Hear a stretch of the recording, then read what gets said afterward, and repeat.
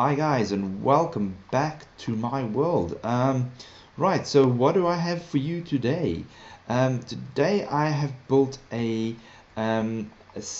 unique 16 number randomizer. Oh, that's a bit of a mouthful. So basically, it's just a unique number generator that generates 16 numbers. So you can see the numbers over there. Da, da, da, da, da, da, da, da, da. So basically, if you just hit the button, it'll then randomly select a number out of 16. There we go. Okay, right, and here comes the minecart. Yay! I'll tell you a bit more about these minecarts later and why there's a minecart with a chest in it. I mean, if you have actually seen my video where I actually do the prize, the giveaway draw for the minecart, this is really how I built it. So how does this work? Right, so this is basically the guts of it. Very, very basic, very, very easy. I have a dispenser over here which has 50% chance of dispensing a sheep and 50% chance of dispensing a rose. Right, so and then I have 4 of them.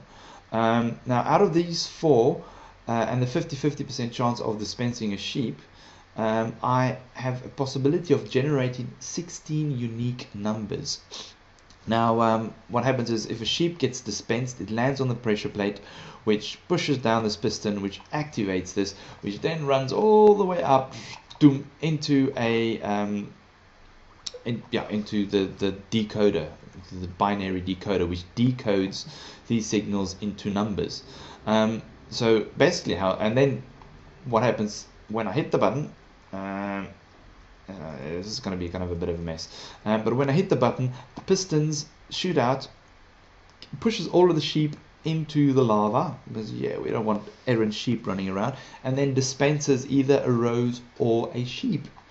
So I'm going to show you how to build this very, very quickly. But I do need to just pop back in time. Right, so you might have seen this before. This is my time machine, so I want to go back just a little bit, not too much, and then you just activate it. Okay, let's see if we have where we've gone. Okay, and here we back in time. Oops, I think we might have arrived a bit too early. That's me up there building. Okay, I'm gonna pop back and be back when this is all ready. Okay, let's just go back a little bit more. Let's just really stop this machine first. I probably need... yeah, that should do it. Let's see. Da da da dum dum. Okay, I should be done now. Yes, I'm done. Oh, I've been busy. Okay, so I've set all the preliminary outputs are made ready. Right, okay, so what are we going to need?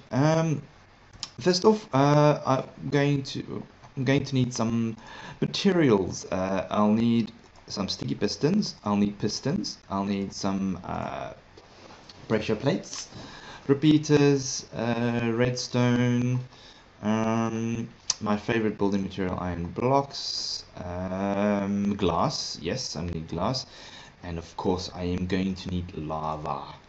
I'm going to burn the poor old unsuspecting sheepies. Okay, so first off, I start by building a row of blocks like so. This is going to be that the piston is going to pick up. So I'm going to go up 2. I'm actually going to go up 3, but never mind. 3. Let's go up 3, 3, 3. And on top of these, I place my pressure plates, like so.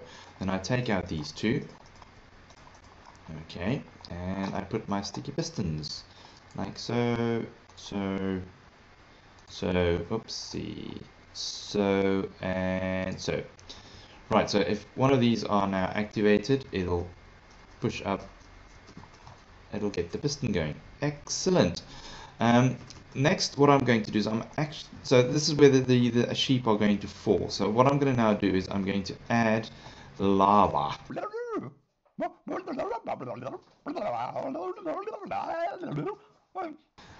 I'm just going to fill this block here with glass as well, and I'm going to take this up all the way.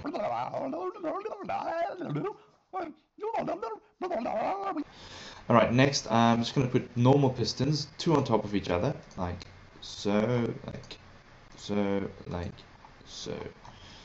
Okay, then I need a dispenser, so I'm going to put my dispenser over here. Oops, I didn't put the dispenser, so let's put the dispenser. I'm done with the sticky pistons. Dispenser, dispenser, dispenser, dispenser, glass block. Okay, I'm just going to fill up this as well, like so, oops, so, and just one across the top as well, just to block anything from falling out. So now we kind of have a nice little cozy, unescapable prison. Next, I am going to use a nether fence to just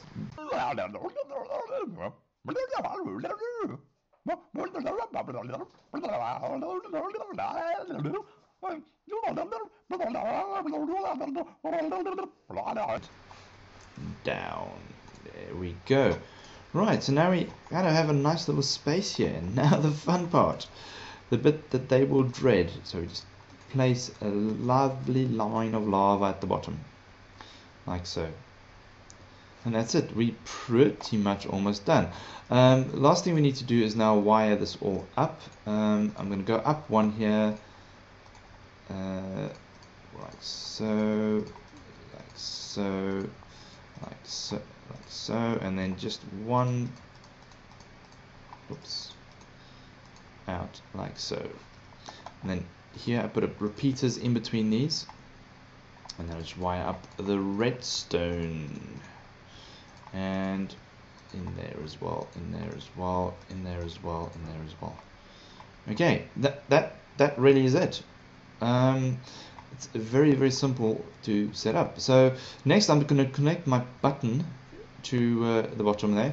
So you'll see if I go up here, here is my button, and there's my sequencer.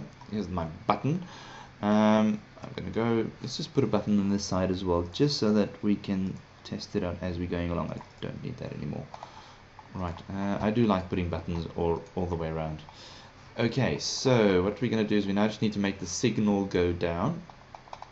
So we put a redstone torch over there, and then we come one down and across, a bit of glowstone dust, torch,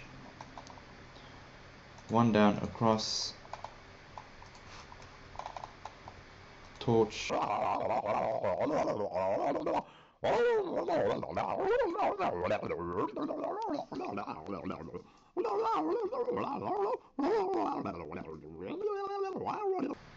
Okay, welcome back. So now I've just literally taken the signal from the top, transferred it all the way down and across.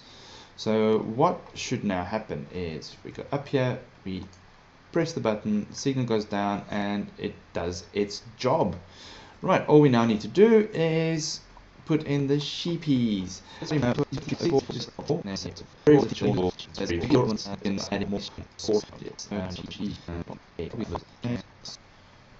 Right, that's it. It is done. So it should all work perfectly. Now let's try again. Hit the button. Out pops the sheep. Yay. The signal comes out, goes up. I then run the signal into a binary decoder, because basically what you've got there, you've got 4 sheep, which has got a possibility of having 16 outputs. So there's 16 combination of those 4 sheep to actually be dispensed.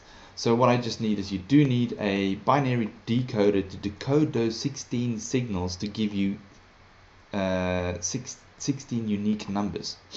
So if you've watched my video with the actual prize draw, what I really just did was I hooked up this decoder, also to powered rails and minecarts with with chests on them. I literally just placed a book in there that I actually wrote names down, hit the button, it randomized it, and it selected a winner. Now, if you actually want to see how to make one of these binary decoders, I'm not going to do this in this video. I mean, I've got this design from the YouTube as well. There's many people who has done that, so please go and check that out. Yeah guys, so I'm just going to give you one final show of how this whole thing works with the actual minecarts connected. So I just hit a button, it randomly selects one, minecart gets pushed off, falls onto the track then speeds up all the way over to me. Hello, and then I can open it up and take out whatever the book I want and read it. Oops, I shouldn't have done that. Okay, and if we just do it one more time, randomly goes off. Where will it stop? And then it sends me the minecart. The minecart should be speeding its way. There we go. Hello, Mr. Minecart. It could actually be fun. You can maybe do an interesting mob game where you're not sure which mob you're going to be facing. But yeah. Anyway, cool. If you like this video, please rate, comment, subscribe. Yeah, like is also very appreciated.